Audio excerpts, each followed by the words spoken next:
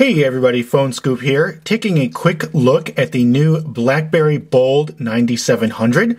This happens to be the T-Mobile version, although of course it will also be available from AT&T, supporting 3G data on both networks. And so you can see the Bold here is a very curve-esque type device. It's very small, fits in the hand well, and is made from very solid materials. We zoom in here close on the front, you can see we've got send and end keys, BlackBerry key, back key, and the optical mouse, little trackpad there to interact with the screen. And we have a little keyboard here. You can see the keys are slightly sculpted, and this makes them stand out very well. And it's very easy for your thumb to find the particular keys you're looking for. And the addition of these frets, as Research in Motion refers to them, between their keys helps your thumb figure out exactly where it is when you're sliding up and down. On the left side of the phone, we've got a 3.5mm headset jack here, micro USB port here, and user definable application key here. This has good travel and feedback. Nothing along the bottom. And on the right, we've got several other keys. We've got, again, a user-definable key here, although the default is to launch the camera with this key, and the volume toggle here. On the top, we have the lock and unlock key, as well as the silence key built in here onto the top surface.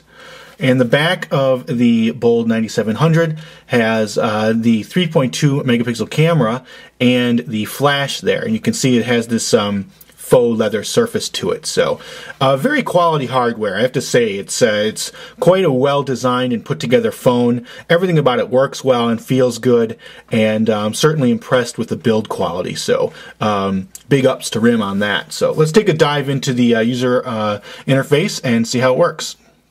The basic BlackBerry user interface hasn't changed all that much over the years.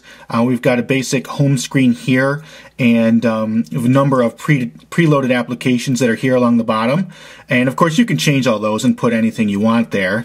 Hitting the BlackBerry key pulls up the main menu, and this is where your typical grid is and where you can see all of the different things that are in here.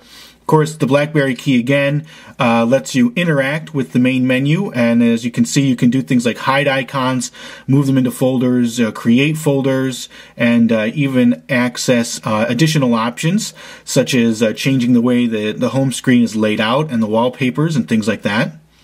We'll just jump back.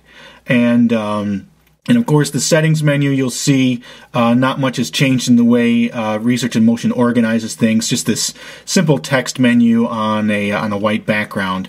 It's pretty straightforward, though. I mean, obviously, there's a lot here that you can adjust and use to make the Bold 9700 yours. As for features, it's a pretty full-featured smartphone. We've got a full email client on here, of course. Supports up to 10 email accounts, threaded messaging, and exchange support for contacts and calendar information. We've got a browser here, which will load up, and you can see we've done some browsing on good old Phone Scoop.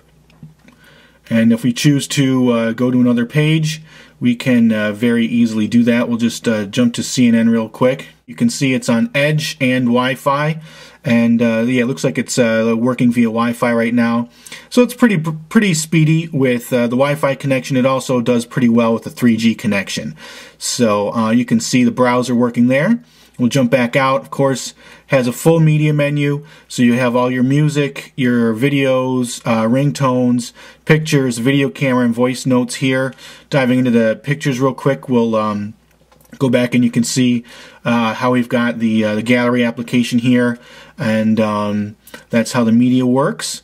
And of course, you've got the BlackBerry app world here, and you can use that to download and access all sorts of different applications.